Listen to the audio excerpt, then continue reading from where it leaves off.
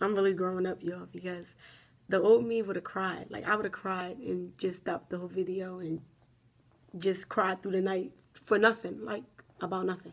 Like, right now, I feel good that I'm making this video. Like, I feel good that I'm opening up. Like, I know it's going to be mean people. I know it's mean people on social media that are going to comment and see their little nasty comments. But like I said before, I'm 22 years old. I've been dealing with this since I was born. Since I could remember, I've been dealing with this for a long time. So, everyone done said everything in the book. They call me Cleft lip. Did you get hit by a train? Did somebody, like, one person, so somebody thought I got bit by a dog on my lip. I was like, what the, how is that even possible? Like, really? Like, how? But I didn't even want to know the answer to it, though. Listen, okay, if that's what you thought, then go ahead. Like, like the most people would do is make funny faces, like if their lip was messed up like mine's, to pick with me, or whatever the case may be. So, after a while, I just paid no mind. Like, I'm at a point in my life where I'm not around negativity anymore, and I'm learning to just be positive and keep positive people around me. And anybody who does want to be negative, they're not in my circle personally. I mean, people are going to talk about you till the day you die, like I said before. So they can talk as much as they want.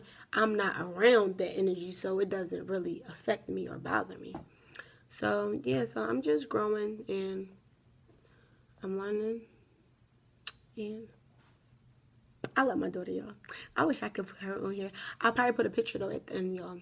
She is one of the main reasons why, though, that I really learned to love myself and to do this video. Like, and that was another reason why, because I had to love myself first. I kept trying to love these guys, and I didn't even love myself. Like, I'm over here trying to love someone else when I didn't even love myself. Like, I want to kill myself. I want myself dead. How you want your own self dead, but you're trying to love someone else? It just doesn't go well. So, yeah. So, this is my story. If you guys liked it, give me a thumbs up and subscribe. And my next video will most likely be a fitness video. Like, y'all, I'm telling y'all, I'm dumb strong. Y'all probably can tell by my arms, but when I stand up, y'all gonna see. So my next video is gonna be like a fitness workout video, if that's what y'all want.